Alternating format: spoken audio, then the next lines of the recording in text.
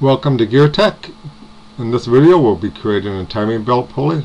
Click on the insert for the timing belt pulley and accept the default values. We'll change the belt pitch to H, and then we'll change the belt width to 1.5.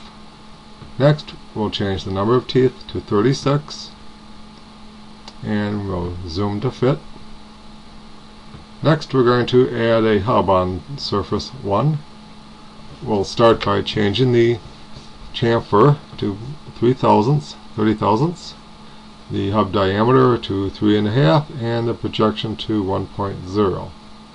And now we will add a mount split taper bushing, a P2 bushing, and then we'll change the bore to 1 1/4 inches. And that completes our timing belt pulley.